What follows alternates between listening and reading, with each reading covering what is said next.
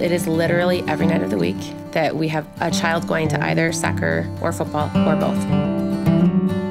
Come here. It's okay.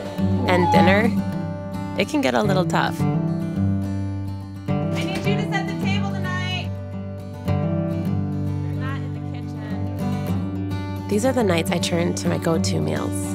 And it's nice to know I can add vegetables, get something good on their plates. Who's hungry? I am loading up those vegetables as much as possible.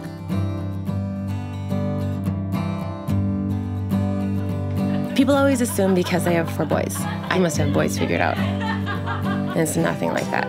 Wesley, Elijah, get your cleats on. As crazy as dinner time gets,